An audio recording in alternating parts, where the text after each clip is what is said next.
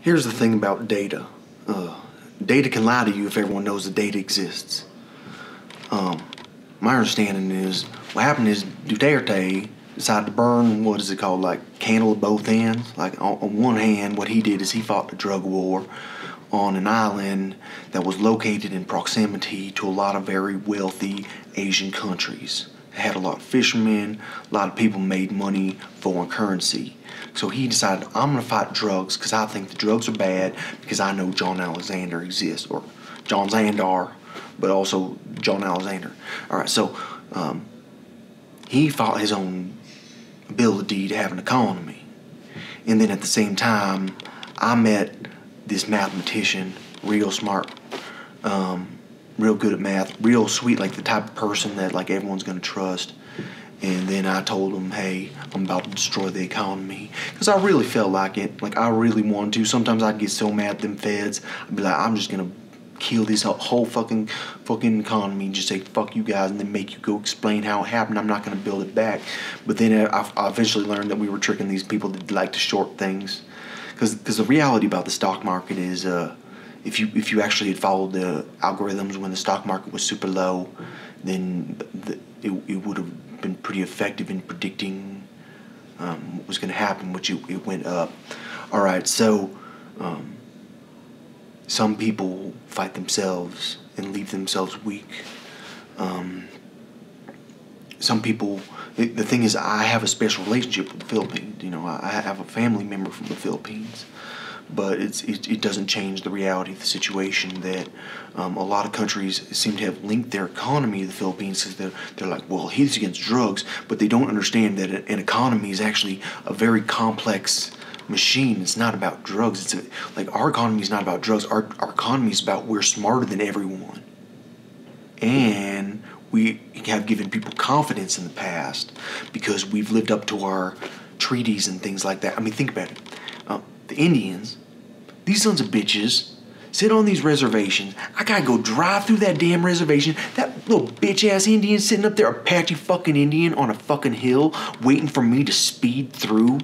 I swear to God, those fucking Indians, swear to God, they're like a bunch of fucking driving Nazis in the United States. You're never gonna get pulled over unless you go to fucking Indian territory. Fucking Apaches, sons of bitches are still fucking with us because they hate us, because they're like, but then you go to the Apache territory, they fucking hate us. There's nothing like the Indians. But it's not just the Indians. There are a lot of Indians hate us. They're like, fuck the Americans. It's not like I'm sitting here eating some Subway. Fuck Subway. I fucking hate Subway. No, fuck my computer. I fucking hate this badass bitch. Oh man, this internet's it's actually perfectly fast, but no, seriously, like, but then we still honor our treaties with them because like, would it be hard to kill Indians? Would it be hard to take over the Indian territory? I mean, the Indians would be like, okay, whatever, but then they would bitch. But all I'm saying is that's one of the reasons we have confidence. That's actually what my point was, is that we are a nation of laws, and so even though I do believe that in a lot of circumstances it is beneficial to defy the law, and it was beneficial, especially in the past, to have a drug war with yourself. Well, not completely with yourself, that's for sure. That's for sure, yeah. But even though it's, because think about it, how much, if there's no competition in the weed business, $60 eighths are normal, but if there's competition, then you're selling them for like 20, and it's hard to explain like $40 in a profit margin when you have heavy labor involved in the business. People don't understand the marijuana business is actually a heavy labor business. Anytime you have like an agriculture type business, it can be very heavy labor.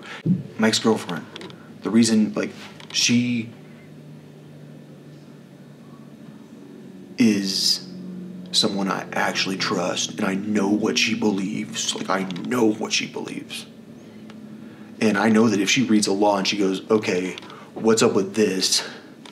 And especially if she teams up with lawyers, like, she's competent enough, just like I'm competent enough to read the law because I've read so many legal, like, I've read laws like the Digital Media and Copyright Act, and I've read a lot of stuff about pedophiles. And that's the thing about like the American legal system, that right now for like since the 90s under Bill Barr, pedophiles have so much protection under the law, but based on all these Superior Court decisions, they like a search of a pedophile is serious. But under Bill Barr, the search of a drug trafficker that lives in a small town or even in a medium-sized city or a big city, it doesn't apparently like.